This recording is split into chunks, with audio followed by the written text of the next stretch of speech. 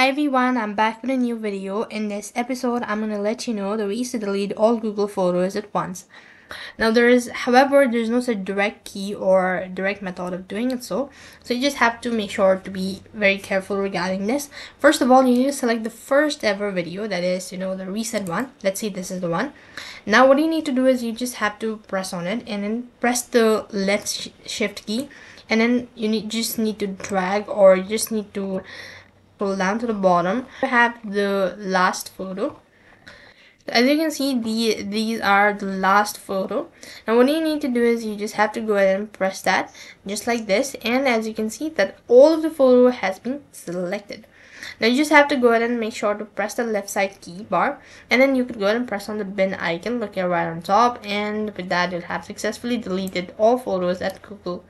That's all for this video. I hope the video was helpful. Make sure to like, share and subscribe to our channel. Thank you for watching. See you in the next video.